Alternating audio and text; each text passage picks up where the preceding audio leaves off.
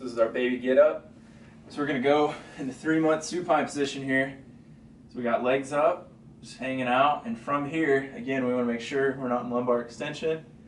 Got neutral spine, neutral core, breathing through the stomach using our diaphragm. Hands are kind of turned up and out, just like this. Make sure our shoulders aren't protracted. Now from here, as we go into the roll or the get up portion of this, our left arm is going to come down as the left leg, if we're rolling to our left, is going to come down, create our contact point. Hand goes towards the floor, so pronation. From there, we come up tall, all in one movement. Now we use momentum in this to make it a little easier, because you can see when we do this, sometimes there might be a little crunch right there. We want to maintain this cylinder and move as one segment right here. We can keep the foot up for a little more challenging, or give ourselves another point of contact here. And then we're going to roll right back out of it. So full speed,